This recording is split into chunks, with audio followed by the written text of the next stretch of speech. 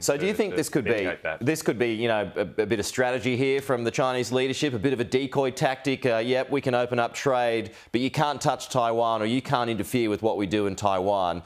That's going to place us in a tricky spot. Well, who would know, Peter? I can't put myself in the minds of the Chinese Communist Party. I imagine they're not that focused on Australia, to be frank, with the single exception of iron ore. That remains the greatest touch point, I suppose, between our relationships. What accounts for a big part of that 50% of trade. It also, of course, has not been sanctioned by the Chinese Communist Party, despite all the tensions in the past few years.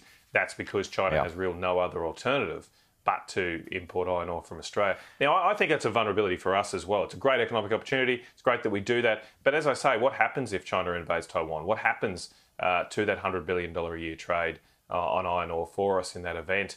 We should be finding other markets for our iron ore, actively seeking to develop steel producing in other countries, so that our risks are reduced in case the worst happens. Yeah. On the subject, to an extent, of China and also defence, Richard Marles, he's pointed to a personnel crisis within defence. It's got about a 4,000 member shortfall there. What do you think about that? Are we in crisis? How much more do we need? Well, look, I'm not the expert to put precise numbers on it, but all I know, I'm not surprised by those figures because we have had, the last few years, a period of condemnation, if you like, of our armed forces. The upshot of the Brereton inquiry, where 3,000 troops had their medals stripped, despite very few of them being involved in any even allegations of poor conduct. That didn't set a good example. I know it left a bad taste in the mouth of many serving Australians, and obviously doesn't encourage people to join the service. So I think we've got to get back in honouring the service that our Defence Forces make, the unique challenges that they face in life.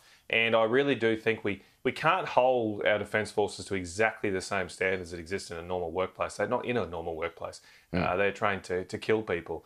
And we don't, I think, fathom that enough in our modern life and cherish and give thanks to them enough. I'd also, I mean, a bit of a side issue, but also to get rid of the rainbow morning teas, bring that back. I mean, there's too much advertising for the Defence Forces that it's the rainbow morning teas. I mean, there's too much advertising for Defence that I see that's almost like a lifestyle choice. Come and join Defence and you'll have a good time.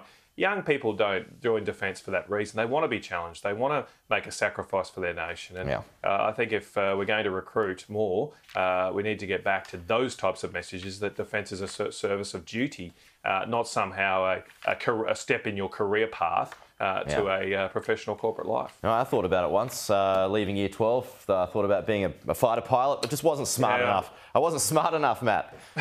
I probably wasn't brave enough. I did think about it, but look at people. I got a lot of respect for people like Andrew Hastie and Philip Thompson who did.